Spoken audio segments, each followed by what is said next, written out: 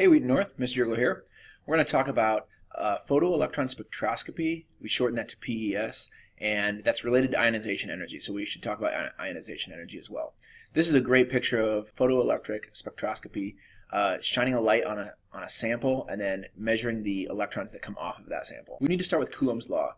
Coulomb studied the interaction between charged particles, and these two things we kind of know intuitively now. Opposites attract and likes repel. So protons repel other protons and electrons repel other electrons. He was able to quantify this mathematically, where he said that the force of one particle to another is equal to a constant and then the amount of charge that we have divided by the radius squared. So the radius being the distance between the two particles. And we can kind of think of the force between these two particles, the force of attraction, in terms of the amount of energy required to remove them. And that's kind of how we're going to think about them. How much energy does it take to remove a particle instead of the force that's in between them? This gets us to what's called ionization energy. And if you look at the term, it kind of makes sense. It would be the amount of energy required to ionize an atom. So in order to ionize an atom, we have to remove an electron completely. So we're not jumping from a ground state to excited state. We're completely removing the electron from the atom altogether.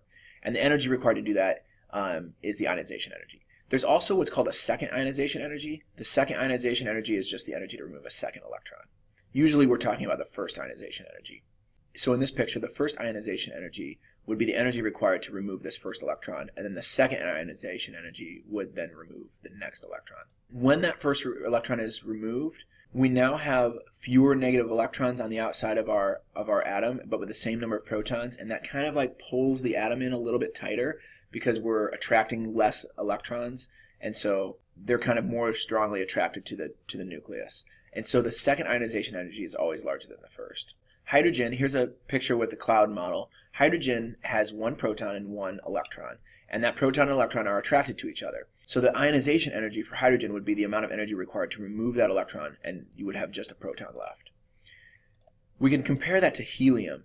Helium is a little bit smaller because it has more protons and two electrons, but they're in the same energy level. And so if you increase the number of charge on the inside and you increase the number of the charge on the outside, that's going to increase the force between them. And if we increase the force between them, the radius is getting smaller, and so the energy required to remove those electrons has to get larger. Let's look at what's called shielding. It helps to look at lithium as an example for this. So a lithium is just like helium, except it has that one electron in the 2s orbital. We know that electrons repel each other. So we have inner electrons in the 1s, and now we have an electron in the 2s, and those are going to repel each other. And so the attraction force from the electron on the outside to the nucleus is going to be kind of somewhat reduced. Like we have a lower net force because we also have this repulsion force from the inner electrons pushing out on the outside electrons. And because we have a larger radius as well, because the 2s is larger than the 1s, we have a lower ionization energy, meaning it requires less energy to remove that one electron. This is the graph of the main group elements and their ionization energies. Their first ionization energies. So you'll notice hydrogen starts here, and then the next one is helium. We're increasing in atomic number. So you can actually look through this and notice the little dip from nitrogen to oxygen. We should be able to identify, now that we're comfortable with orbital diagrams and electron configuration, why oxygen actually has a lower ionization energy, meaning it's easier to remove an electron than nitrogen. This brings us to what's called the photoelectric effect. It's very similar to ionization energy. Essentially the same thing is happening. Again, we're not talking about moving an electron from a ground state to an excited state, because that electron then is still with the atom and it's not an ion yet. To make an ion, we have to completely remove it. And we can do that with light. So if we shine a light of a certain wavelength on a piece of metal, for example, if the energy from the light is high enough, at the right energy, it will actually eject an electron from that material. And this is called the photoelectric effect. It was discovered by Einstein. Notice on this red light, it's not enough energy to eject, so we don't get any electrons. We only get electrons when we shine specific wavelengths, because those specific wavelengths have specific energies that are enough to eject electrons from those particular atoms. And these electrons that are ejected are called photoelectrons. once we eject those electrons, we can actually measure how many electrons were ejected and what energy was required to eject them. And this brings us to what's called a photoelectric spectrum. So this is the spectrum for hydrogen. You'll notice that there's just a single peak, and I've labeled this as 1. This is kind of a relative scale sometimes, the number of photoelectrons. Hydrogen only has 1 electron, and so we eject it at a certain energy. Energy is on the x-axis here. We can also look at helium. Helium's, it looks very similar, but the peak is twice as big because we are now ejecting 2 electrons instead of just 1.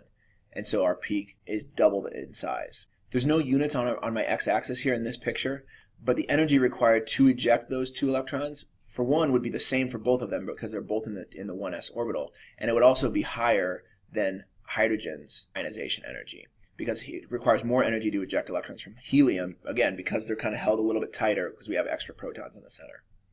Let's take a look at beryllium. Beryllium has a configuration of 1s2 and 2s2, and so we end up with 2 peaks of equal size because we eject the 2s electrons first and then the 1s electrons. If you look at carbon, if you think about carbon's electron configuration, it'd be 1s2, 2s2, 2p2. So we end up with 3 peaks at different energies, but they're equal size because we're ejecting 2 electrons from in every example. Take a look at this photoelectron spectrum, and you should be able to figure out what is the electron configuration, and then therefore what element is it. Remember that pay attention to the scale here. We're actually increasing in energy going this way. And the reason we do that is because the electrons that require the most energy are the most inner electrons, which would be the 1s2 electrons, right? So then from there, based on the relative size, we should be able to figure out how many electrons were ejected and then therefore give us the electron configuration and therefore the element. All right? Bring your answer to that to class, and we'll discuss and go through a few more examples. This is Mr. Yergler, signing out.